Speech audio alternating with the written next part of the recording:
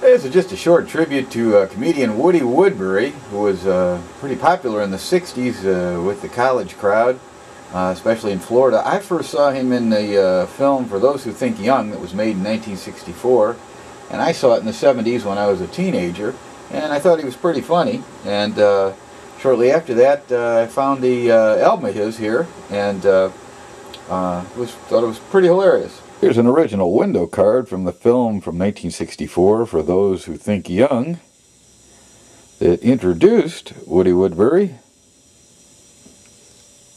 A little closer shot of the poster.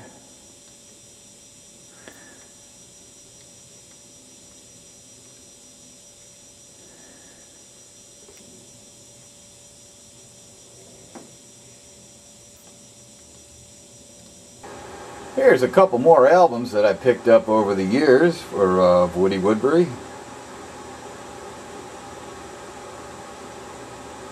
That's another one I picked up in an old record store several years ago. And the nice thing about this one is, on the top left corner of the back cover, it's autographed by Woody Woodbury.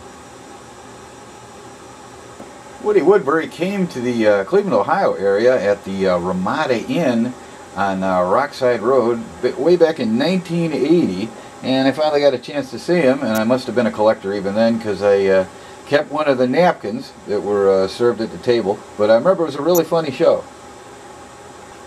You know, I remember at the show they had a card that you could send away for your Booze is the Only Answer kit, BITOA for short, and I actually did that, and this is the card I have down at the bar still.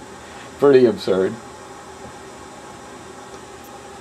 Well, thanks so much for watching this short video tribute to Woody Woodbury.